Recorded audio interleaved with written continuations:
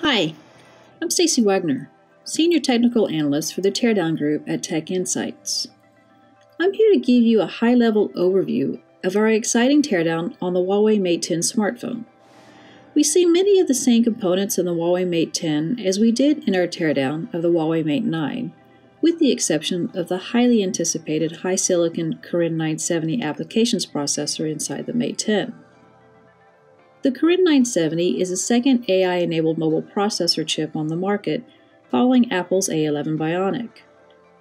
The Kirin 970 CPU's, GPU, and memory areas are up to 38% smaller than in its predecessor, the Kirin 960.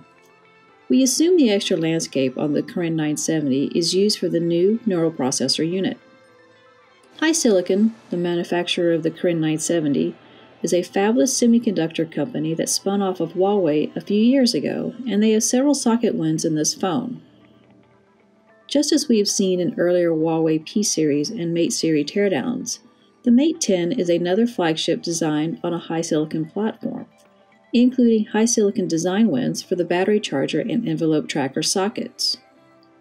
Our initial estimates show Huawei has delivered a tempting alternative to Samsung's Galaxy S8 and Apple's iPhone 8, all while keeping their build costs close to those of their competitors.